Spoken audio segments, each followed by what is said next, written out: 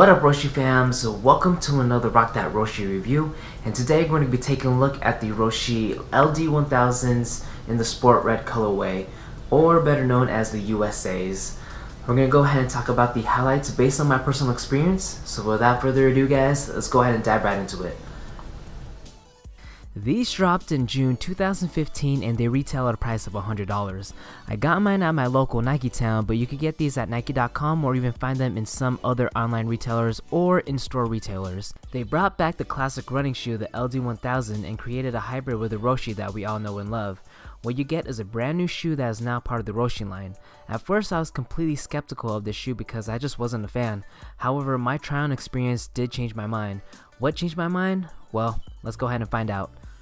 When it comes to the design of the shoe, we no longer have the silhouette of the Roshe.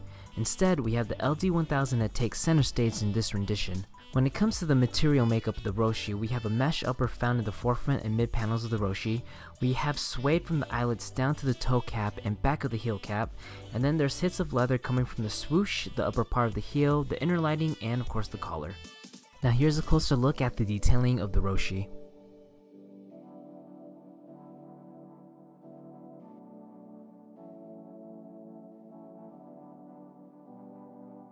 On the back of the shoe, we get a good look at the suede heel cap, and on top we have the midnight navy leather with the Nike word stamp in Sport Red.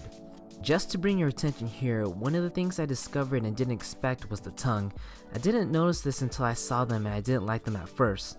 I just didn't understand why it was put there in the first place, but after some research, I'm sure they wanted to stick to the LD-1000 silhouette and made the tongue exactly the same way it was back in the 70s. As you can see here that the tongue is made out of foam and that isn't stitched closed. After trying them on, I couldn't complain because it was a nice comfortable fit, and that's all that really matters. In front of the shoe, we get a better look at the hits of suede coming from the very top all the way down to the bottom of the Roshe. Also replacing the front pull tab, we have the vintage Nike logo that can also be found in the vintage LD-1000s. As you can already tell that the Roshe LD-1000s come with flat laces. Knowing that I had some issues with flat laces with the Hot Lava Soul Roshe, there's no problems to report here. I'm actually happy about the length as it's perfect for the shoe and it's not too short. Only thing that I did find about the laces is that it may attract some suede residue on the laces. However, it's not a big deal. Inside we have a midnight navy ortho-like sock liner.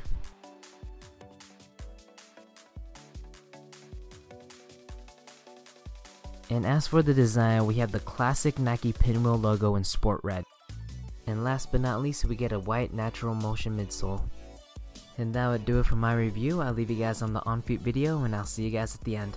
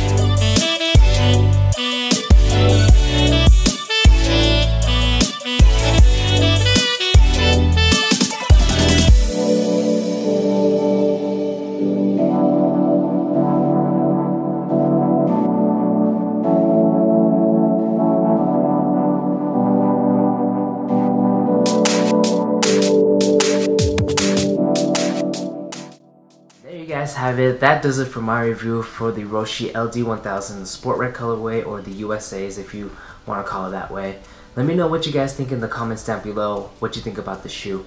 If you guys are curious like me and you wanted to know what the hype about this shoe was all about and you had the opportunity to try it on, I say go ahead and try them on, because this may change your mind whether if you're on the fence of copping or dropping.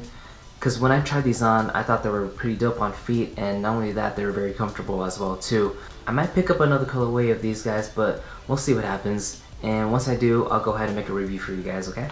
Anyways guys, if you did enjoy my video, go ahead and leave me a thumbs up, share this with other Roshe fans out there, and of course, subscribe for more Roshe content. But that's all that I have for you guys for today.